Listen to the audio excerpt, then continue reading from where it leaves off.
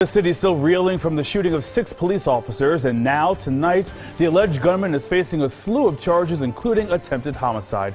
Good evening, I'm Howard Monroe. At least 4 others are now charged in connection with that violent shootout in Nicetown, Tioga. Eyewitness News reporter Chantee Lans is live with more. Chantee.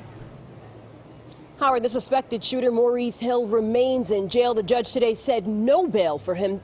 Meanwhile, this is the house where the shooting happened. It's boarded up right now. LNI just left from boarding it up. Now, Maurice Hill faces a long list of charges. It includes multiple counts of assault of a law enforcement officer, attempted murder, reckless endangering of another person, aggravated assault, simple assault, and possession of a prohibited firearm. Maurice Hill appeared in court by video teleconference in front of a judge earlier today at the Criminal Justice Center. He had a public defender. At least 4 other people were arraigned.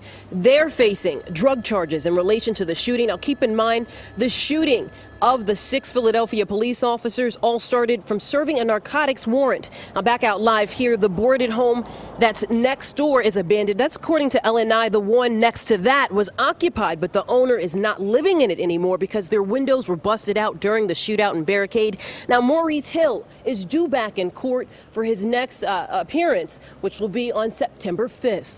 Reporting live in the Nicetown, Tioga section of North Philadelphia, Chantee Lans, CBS 3 Eyewitness News. Thanks, Chantee.